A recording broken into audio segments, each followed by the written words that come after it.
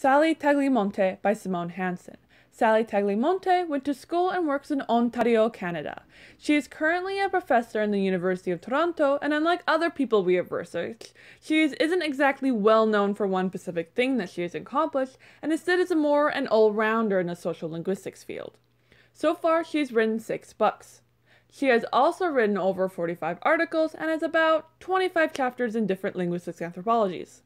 As I mentioned before, she is basically an all-rounder within the social linguistics scene. She focuses on dialects based on location, based on specific words, based on culture and aestheticity, based on how language is used in media, and how languages changes with teenagers. She doesn't focus on a specific dialect either, instead has papers on different English dialects, from Canada to all the way to Britain.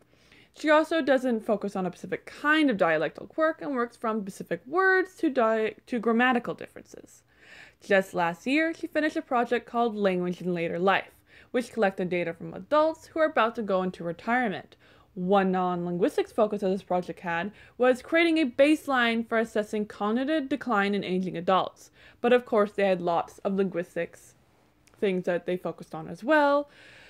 They hoped that the data from this project could help reshape their thinking about the impact of social culture factors at a critical transition in the human lifespan. As you know, because starting retirement is a critical transition in your lifespan.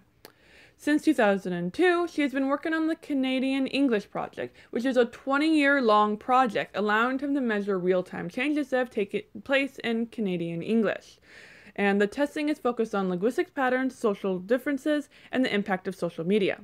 In conclusion, she's an all-rounder in the linguistics field without a specific niche and has completed quite a few interesting works based on the research project she's a part of. Thank you.